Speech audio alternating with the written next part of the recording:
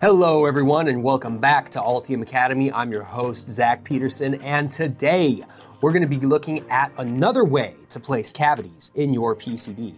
And you can do this using the footprint tools in Altium Designer. Now, if you've been paying attention to some of our recent videos, we have been playing around with footprints, going over what's in the different layers and what you can do with footprints that then gets reflected into the PCB layout. So what we're going to do is show you a way that you can define cavities in your PCB footprint. This is an alternative to the workflow that we showed in an earlier video. Make sure to check the link in the description to watch that other video. And as soon as you've watched that, make sure to hop into Altium Designer and follow along with this workflow. Let's get started.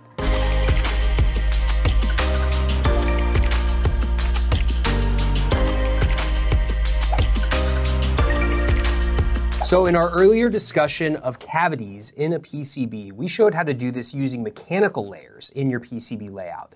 So the way that is typically done in a lot of CAD tools, and the way you can do it in Altium Designer, is you can create this cavity layer that you can see here in the view configuration panel. And then when you place the cavity outline, you can define it as a rectangle. Obviously you want to put a fillet or put manual arcs on the corners. Set the track width to 0, and then set your fillet size to match your tool radius. Now, once you've done this, you've basically defined a cavity outline that you're going to use in your PCB layout. Then what you would do is two things. First, you would define in your fabrication notes exactly how many layers that cavity needs to span. So you need to basically define a layer pair. And then you would need to use polygon cutouts or keepouts in that cavity region in order to clear out the copper from that cavity region. So that's the way to do it manually using mechanical layers. And that workflow works just fine, especially if you're just going to be putting solid copper or have an open cavity region that spans internal layers in your PCB. Now, there's another way to place cavities into your PCB layout that doesn't require you to manually draw out the cavity outlines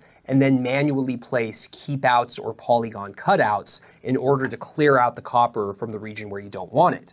The way you can actually do this is to use your PCB footprints.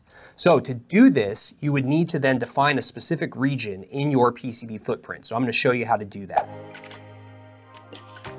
So what we're going to do is we're going to look at how to do this using the footprint for this nRF52 MCU. I have in the window pulled up the PCB library for this project, and here I have the BGA footprint for that nRF52 MCU. Now you can see here that there's this curved purple outline along the edge of this component surrounding the courtyard layer. So this is my cavity layer. This cavity is a mechanical layer, and it's actually a region, it's not a layer, but it appears on a mechanical layer. And the way to place this cavity region is pretty simple.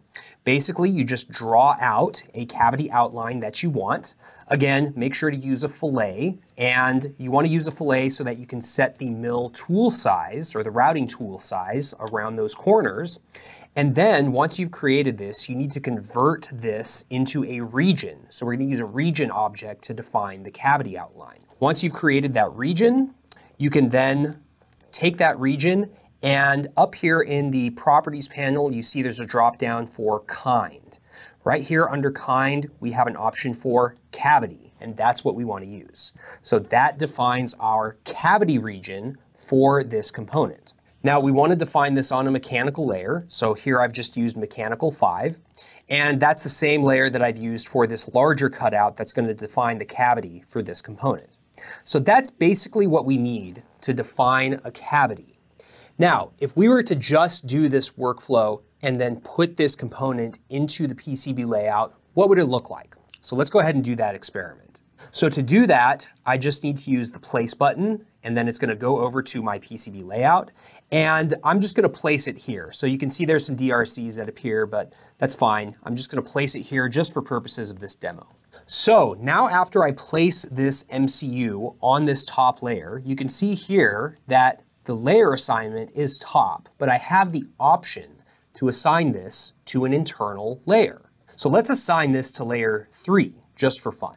So now I have that component placed on layer 3, and if I put this PCB into 3D and do a little bit of a rotation here, you can actually see that the solder balls for this component do actually appear on layer 3. So let me get my zoom correct here.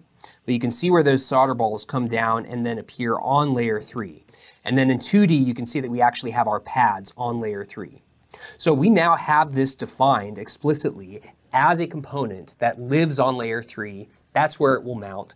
And so now we have our cavity region to define the extent to where any other objects can exist in the PCB layout.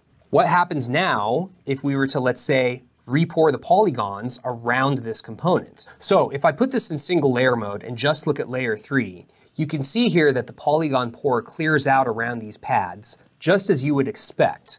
So these pads were placed without any net assignment, and so of course the polygon clearance rule is going to enforce a clearance around all of these pads, just like you see here. But what happens here on the top layer?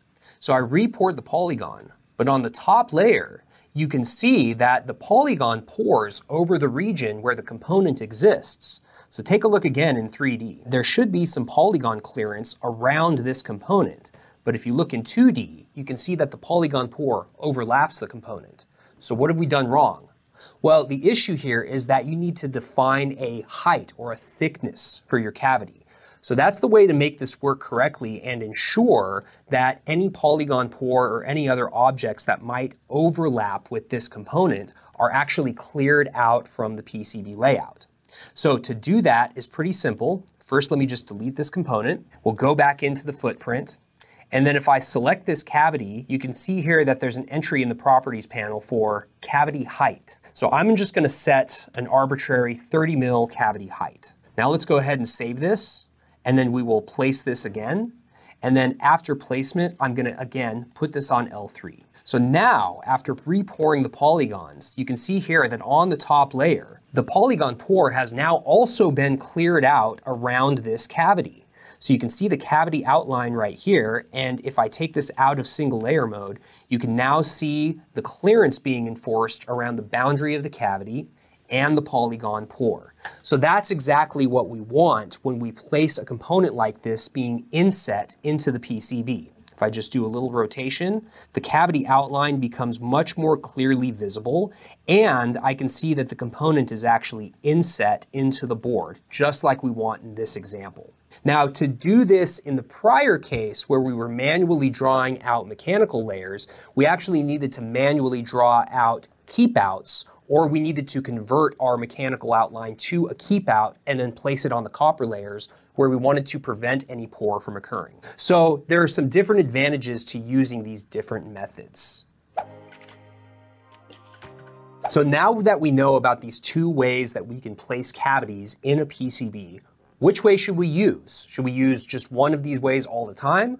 Well, my view is that they provide different advantages in different situations. So for example, in the instance where you want to place the cavity in the footprint, remember that you have to place this in a specific footprint. So just as an example, this NRF52 MCU, if I were to just use this footprint for all of my NRF52 MCUs, then this cavity would appear in every single footprint. So if I were going to, for example, place this polarized capacitor in an inset cavity, I would actually want to make a copy of this capacitor and then just apply the cavity cutout to the copy and then only place that component as a cavity component. And then I have an identical component that doesn't appear in a cavity. So there's a little bit of extra management that you have to do on the library side if you're going to use cavities in PCB footprints. Now, if you're just going to use a mechanical cavity, maybe it's going to be an air-filled cavity, or it's going to be a copper-filled cavity,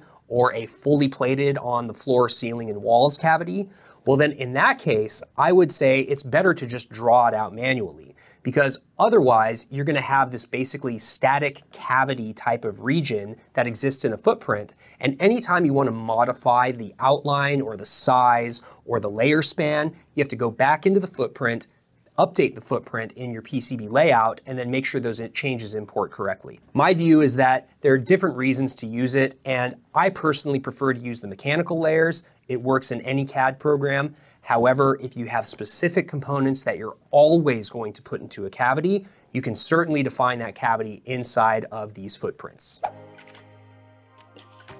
The last point I want to run over is how to place these components such that they account for the copper orientation in the PCB stackup. So in this example where I placed the component on layer 3, I was able to do that from the top side, as you can see here in the 3D view, because in the layer stackup, I'm on layer 3, which has top copper orientation.